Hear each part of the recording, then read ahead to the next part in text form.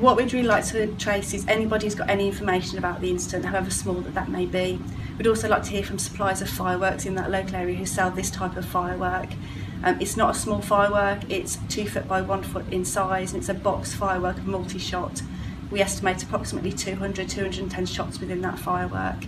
If you sell those fireworks, if you've bought those fireworks for a display and have had them stolen, missing, please inform us as soon as you can. The motive and the intent at this time is not known, however this is a targeted attack on the 2 people inside that property.